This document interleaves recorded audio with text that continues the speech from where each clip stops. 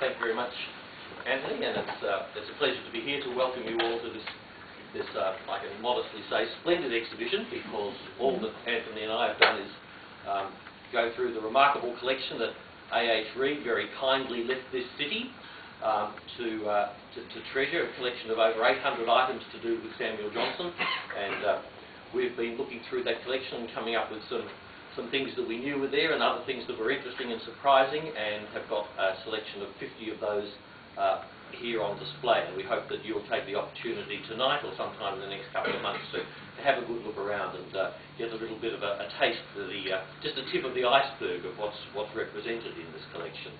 The collection will tell you far more about Samuel Johnson than I have the opportunity of telling you tonight in the few minutes that I've got to distract you from the wine and nibbles. Have a look around the collection, read the catalogue. I won't tell you Johnson's life story because there's far more pleasurable ways of finding out about that. But what I thought I would reflect upon is what it is that keeps Samuel Johnson before our gaze 300 years after he was born, and 200 and, I thought we'd be able to work this out, 225 years after he died. Why is he still alive issue? Now, of course, in academic circles, we keep all sorts of things alive just for the sake of sustaining our careers. And there's a whole lot of dead writers who are kept alive on that kind of basis.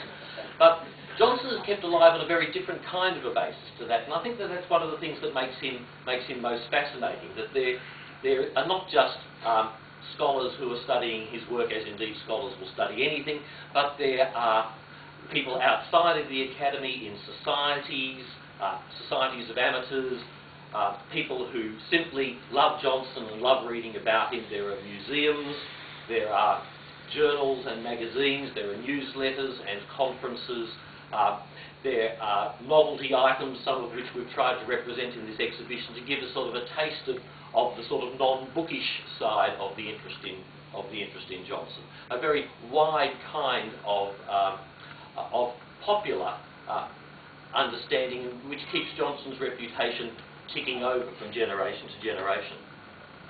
People are probably less surprised now than they might once have been to find that Johnson is the subject of the abiding interest of a great many people around the world. After all, people are interested in all sorts of things, from growing carnivorous plants to collecting Star Wars figures, and people seem now more than ever to be very much defined by the things that they're interested in, and they can locate their interests and make contact with other people who share their interests through the internet, which is a remarkable resource for cultivating people's obsessions. So why should we be surprised that there are people who are obsessed by Samuel Johnson when there's so many other more curious things around? I think Johnson himself would have been transfixed by the internet. He was very interested in means of intellectual exchange and how ideas move from place to place. He was very curious about the transfer of knowledge and anxious that knowledge be transferred in the best ways possible. And he was very accepting of anything that would make knowledge available on a more agreeable kind of a basis. He says that someone asked him, what are the best kinds of books? And he said, well, the best kind of a book is a book that you can hold in your lap, that you don't have to sit at a table in order to read, something that you can carry around in your pocket. That's the best kind of book because it makes what's in it available for immediate use. And I think that this is what we find about Johnson, that his work, although you'll find it in here sometimes incarnate in quite huge volumes, there's something about his work that is very immediately available for people appropriating for their own purposes. And this is why I think that there's this sense of a strong connection that people make with Johnson when they start reading him. One of his own frequently reiterated opinions was that curiosity is one of the permanent and certain characteristics of a vigorous intellect. And he reiterates that in other places. He says, in great and generous minds, curiosity is the first passion and the last. And I think that's very true. Although he might have felt that that curiosity is gratified rather too cheaply and irresponsibly by devices such as the internet, when you actually have to sort of actually work hard in order to gratify your curiosity. Perhaps there's perhaps some more benefit in it than the possibility of gaining information that goes through your head without lodging in there if you don't have to put in too much effort in order to get it.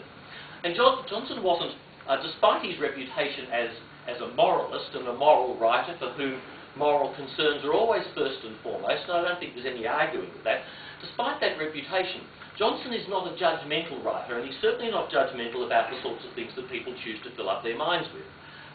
As I said, whether it be carnivorous plants or Star Wars figures. Hester Thrale once complained to him of a young male relative of hers who was squandering his time on gambling and girls. And have times changed at all?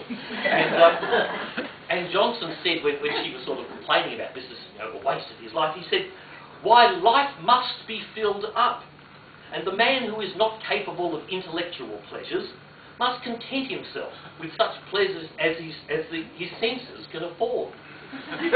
So if that's all he's got to fill up his life with, well, let him fill up his life with it. You've got to fill up your life with something. Even on the topic of smoking, and I think there's only one remark about smoking that I've ever found in all of Johnson's writings or conversations. He said, perhaps rather oddly, smoking has gone out. Well, that was in the middle of the 18th century that he thought that smoking had gone out, but nevertheless it seemed to have come back in again, and he said, to be sure, it is a shocking thing, blowing smoke out of our mouths and into other people's mouths, eyes and noses, and having the same thing done to us, yet I cannot account why a thing which requires so little exertion and yet preserves the mind from total vacuity should have gone out.